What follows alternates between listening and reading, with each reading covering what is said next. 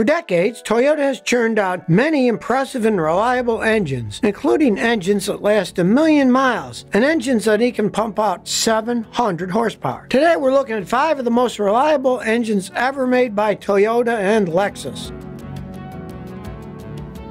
Let's start off with the Lexus LFA. It's a 2-seat luxury sports car Lexus made in 2012, and unfortunately the line lasted just 1 year in the market. But the engine was another story. It took Lexus almost 10 years to develop the LFA. Lexus finally debuted it in October 2009, and Akio Toyoda presented it himself. Under the hood of the LFA was a V10 engine. The name of the engine was the 1LRGUE, and it was hailed as a Japanese masterpiece with arguably one of the best-sounding engines to come out of a production car. The reason is, it was co-developed with Yamaha Motor, who developed the acoustic design concept. Let me tell you why it's one of the greatest V10 engines of all time. First of all, it wasn't necessarily its output, which was 553 horsepower and 354 pound-feet of torque, which translates to 0 to 60 in 3.7 seconds. But Toyota's goal wasn't to create the highest performing engine. Instead, it was to give drivers one of the lightest, best-sounding, and most advanced V10s ever. I'm talking about high-tech construction and high revving capability. The 1LRGUE was a 4.8-liter naturally aspirated V10, but it was compact, smaller than previous Lexus V8s in fact, and weighed lighter than a conventional V6. It ran smoothly and at a 72-degree angle between 2 banks of cylinders for better balance and lightweight construction. The engine got its oxygen supply through a dual-stage variable intake manifold. This thing could rev up from idle to redline in just 0.6 seconds. In fact, it's a world record for a production car in 2012. Strangely enough, no analog tachometer could keep up with it, so Toyota had to create a digital alternative. The LFA was Lexus's halo car. In other words, a car built by a brand to remind customers what the brand is all about. And there's a ton of extra carbon fiber in the car. I'm talking carbon fiber chassis, carbon fiber hood, even a carbon fiber steering wheel. Well, the LFA finally came to the market in 2012. But here's the thing, it was a bit late to the game. By then, fancy sports cars like Nissan GT-R, Chevy Corvette ZR1, and Lamborghini Murcielago were already on the market. Just look at the GT-R, for example. This Japanese-made sports car was arguably a better performing sports car, but it also happened to be 5 times cheaper than the LFA. But there were other issues too. Because Lexus took so long to design the LFA, there were some design decisions that were too late to go back on. For example, the transmission was a 6-speed single clutch, but it really should have been a dual clutch transmission. Plus, the price tag was $350,000, which is expensive even by today's dollar. But mind you, this was 11 years ago. Another complication is that even if you had that kind of cash, Lexus initially didn't allow consumers to buy the LFA, but you had to lease it from Lexus instead. All this is to say the LFA failed as a production car. Only about 500 were ever made, and even then the dealerships didn't sell those out. Another great Toyota engine is the 4AGE. It's an inline 4 that actually came out in 1983. It was small, light, and nimble like a bee, capable of reaching crazy revs and horsepower figures. The first generation found its way under the hood of the 1983 Toyota Corolla. Actually, it was one of the first Japanese mass-produced engines with dual overhead camshaft and 4 valves per cylinder. The engine evolved to later become one of the first 5-valve per cylinder engines ever made when the 20-valve Silvertop was produced 8 years later in 1991.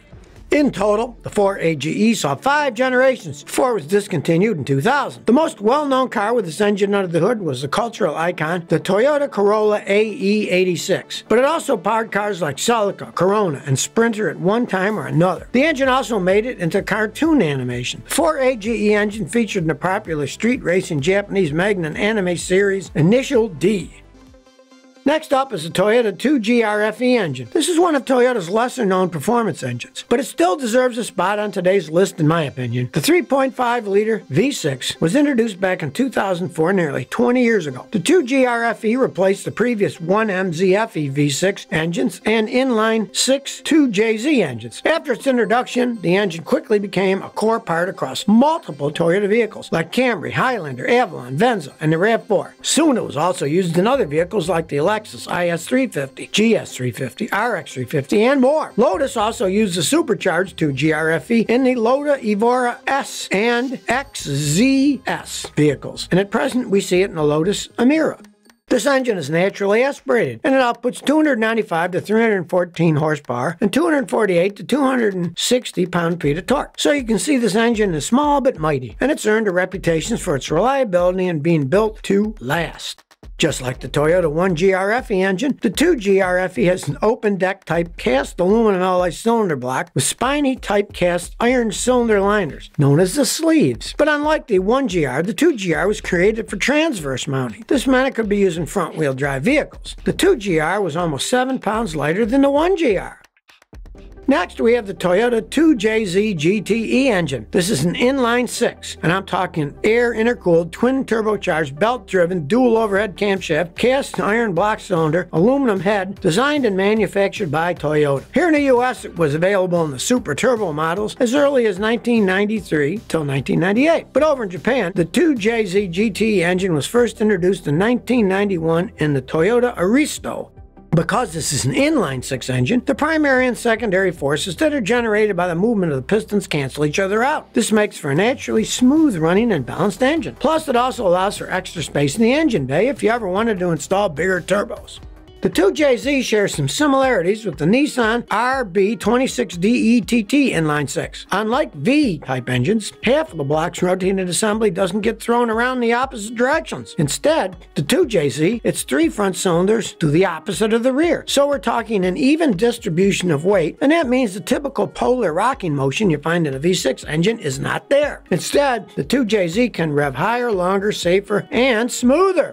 Speaking of revving and power, the 2JZ GTE inline 6 engine is also well known for its ability to double power levels. This engine can pump out 700 horsepower and somehow still stay in one piece. Now that's impressive. It's possible because it's built out of heavier duty cast iron instead of aluminum. It has a solid deck to ward off cylinder movements, and it's stuffed inside a forged crank. Because the cylinder head itself is aluminum, it's lightweight and also enables faster heat dissipation. The pistons are also cast aluminum and have slight dish tops. Because of this, the 2JZ GTE has a lower compression ratio. On top of that, 7 main caps keep the crank from shifting. Under piston oil squirters also cool the rotating assembly and keep it lubricated at high RPMs.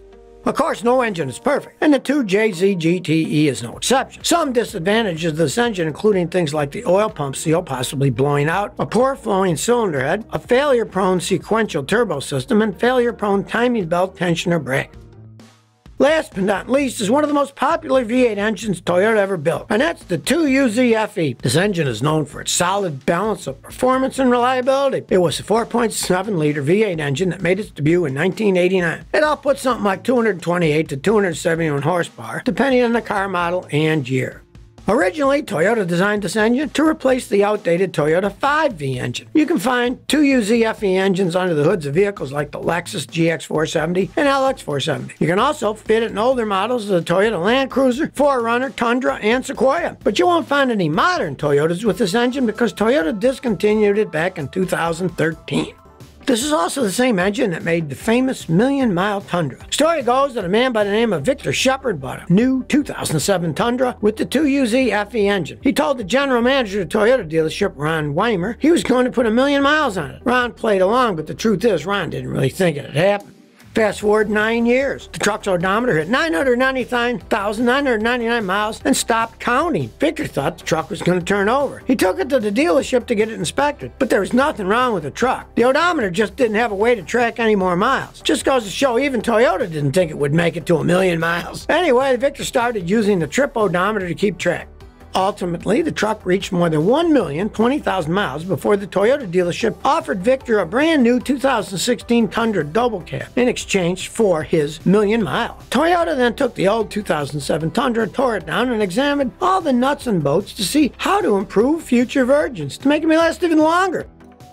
Of course, I can't talk about great Toyota engines without making a special mention of Toyota hybrid cars. Here's the thing about hybrid vehicles. Hybrid cars are actually more reliable than conventional gas-powered cars and have the potential to last a long time. There are a few reasons for this. If you look inside a hybrid vehicle, there's a traditional internal combustion engine and at least one electric motor or generator unit. First of all, an electric motor doesn't have as many moving parts compared to internal combustion engines. Because of this, you usually see a hybrid vehicle's electric motor lasting longer than the rest of the vehicle. As well, when you hit the accelerator pedal in a stationary hybrid vehicle, it's the electric motor that gets it going. Just think, an electric motor makes its maximum torque from 0 RPM instantaneously. This also gives the internal combustion engine time to start up and reach optimal RPM before it takes over at higher speeds. This is how the electric motor reduces wear and tear on the internal combustion engine and extends the life of the internal combustion engine. Hybrid vehicles excel in stop-and-go driving. That's why the Ford Maverick Hybrid, for example, offers better fuel economy in city driving than on the highway. Or take a look at the new 2023 Ford F-150 Hybrid. If you invest in the expensive Power Boost upgrade, but you drive mainly on highways, Power Boost upgrade would probably never pay for itself. But if you're mostly driving in the city, you can see the upgrade pay for itself eventually if you own the truck for long enough. But don't get me wrong, I'm not saying that hybrids are perfect. In general, they're more expensive to make, and they require a high-voltage traction battery to store the energy the electric motor captures through regenerative braking. As the battery wears out over time, the hybrid vehicle becomes less efficient. Later, when it needs to be replaced, you're looking at thousands of dollars in battery replacement costs. But the good news is that the traction batteries in many hybrids today can last 100,000 or even 150,000 miles.